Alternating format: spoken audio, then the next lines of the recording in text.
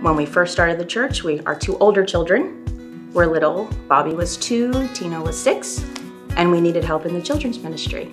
So I volunteered as a helper and then just started taking on more roles. Started leading in large group back in the high school and really just haven't left. So I've served in the children's ministry here for almost 24 years. I've been volunteering for I think 6 years now. I started out in this room actually doing the tech, like slideshows and stuff. And then I got moved up to Bridge.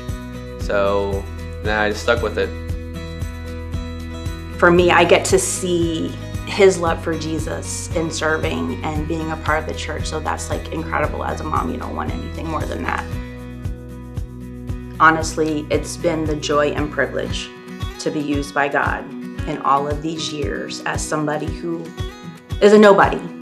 But he sees something in me that I never saw in myself.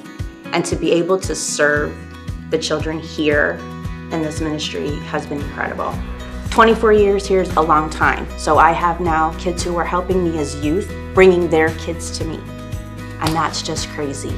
And I am so thankful to be a part of that. I'm gonna get teary-eyed. I don't know, it's been the best experience for me. And I never thought in 24 years I would be doing this.